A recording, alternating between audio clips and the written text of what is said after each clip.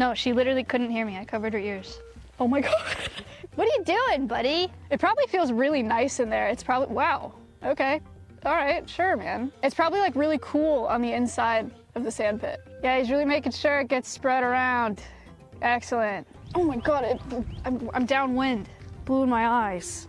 He's tunneling. The longest mountain tunnel was actually dug by hired donkeys. Yeah, donkeys they used to use for like coal mining and stuff, and they still use. They also, way back when, were field ambulances.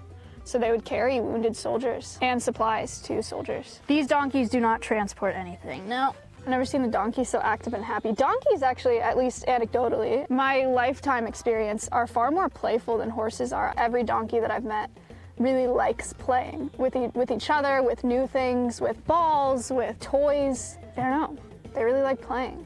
They're also really smart.